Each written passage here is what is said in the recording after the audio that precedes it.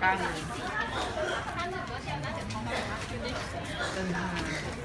没有哈。没有。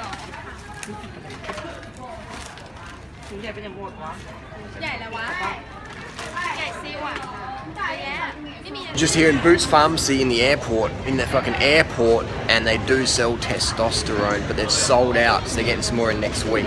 So if you're on a flight out of Thailand and you've forgotten your stash of testosterone, you can buy it at the airport, but you're not guaranteed if you're going to bring it back into Australia. There you go. Tourism in Thailand, steroid vacation, insane. So welcome to a quick documentary about steroids in Australia. Australia, mate. Welcome to Australia, bruh. Steroids are the most injected drug in Australia.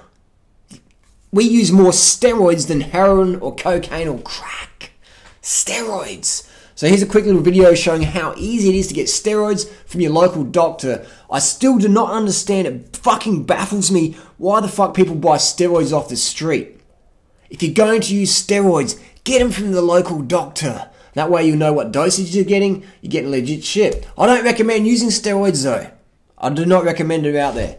Alright, I don't recommend using them, but I understand people are going to use them. They want to get swole, they want to get aesthetic, they want to get like the crew on the net. I understand that. If you're going to do it, get them from your doctor so you know what you're putting in your body. So here's a quick little footage of me in the doctors asking for testosterone, asking for some steroids. And because I got it from my doctor, it means it's totally legal. Now, which script did you bring it here? No.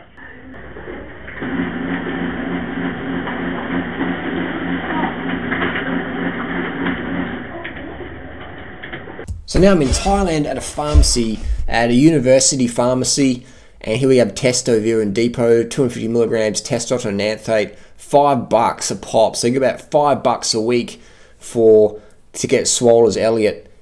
$5 a week. Testosterone and anthate. They're very, very, very powerful acting testosterone. They're quick, lean mass builder.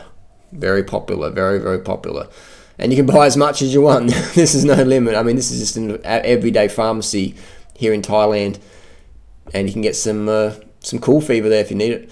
And the staff, this is another pharmacy, is so popular, so friendly rather. You can buy syringes, so you got clean needles, things like that. So I think if people are going to put out clean needles, it's going to help reduce sharing of needles and stuff if you can actually get them, and they're very cheap.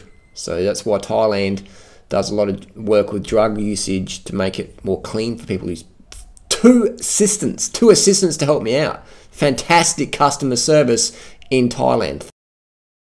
And you have a testosterone? Testosterone, yes. Which one do you have? Oh yeah, testosterone. Okay. Yep. So oh yeah, 170 baht. Okay. How many boxes do you have? Now I have 4. 4 boxes? Yes. Okay. And you can sell 4 boxes? Yes. Okay, no problem. Cool. So one box has 20.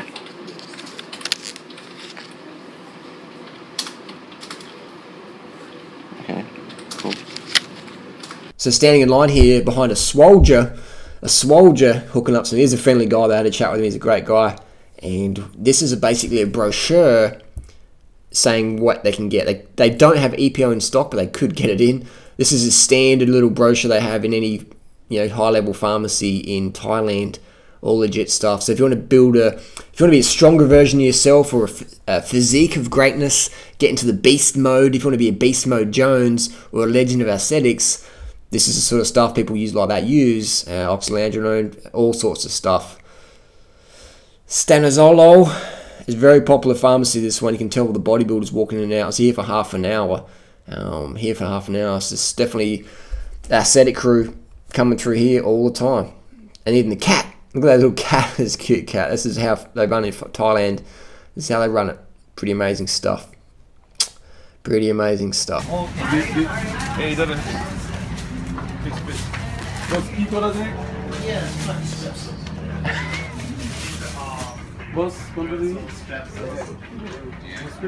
So here's a little stash of things. So got the Sustanon 250, the testosterone mixes, like a 4 mix. This is totally legal, totally effective. Ibuprofen plus codeine, very popular painkiller amongst swimmers and runners, cyclists, MMA players. Very, very effective performance enhancing drug, totally legal. Asthma medication, very effective, totally legal if you have the doctor's script. What does this look like? You might recognise this from primary school.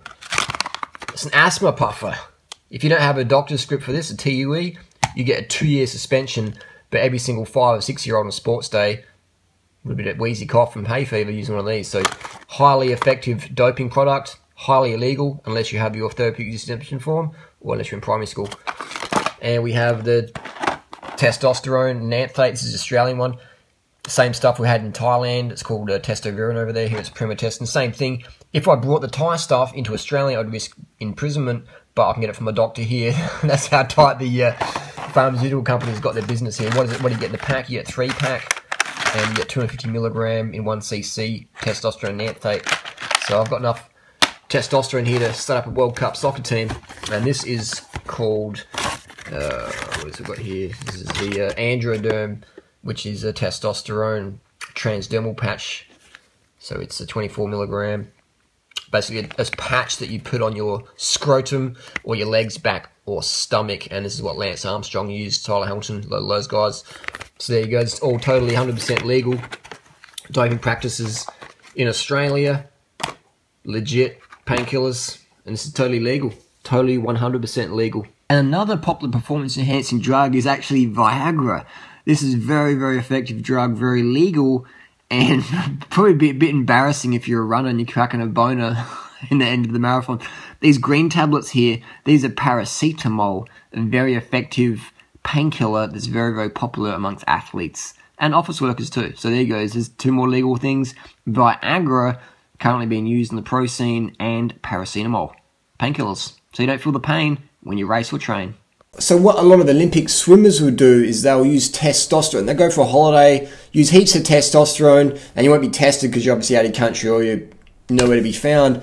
So when you use a lot of your testosterone, when you start injecting yourself or using patches, your natural testosterone levels go down. So then you go back, as soon as you get home, you cycle off your steroids, get tested by a doctor, your T levels are going to drop, your testosterone levels are going to drop. So then you go to the doctor, hey look, hey doc, I've got low T levels, can you write me out a therapeutic use exemption form, exemption form, so I'll give it to my swimming federation so then I can legally take testosterone. And the swimming federation go, yes, you've got your TUE, no worries, enjoy your Olympic Games.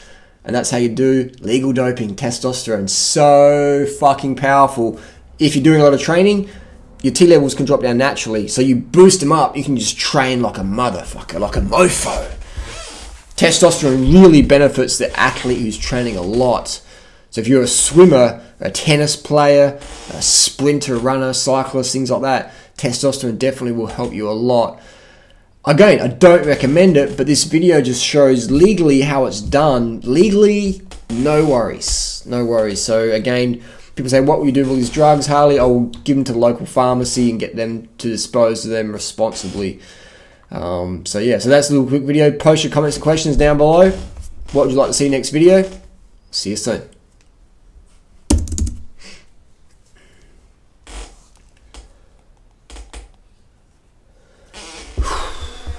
What's that? I'm on the phone. Wait up. Yeah, Elliot. What's up, man? Yeah, I got some gear, man. Maybe go. Yep. Yeah, I've got some gear, bro. Yeah, you can probably go halves with Keith and Kevin and Chris and some of the boys. August.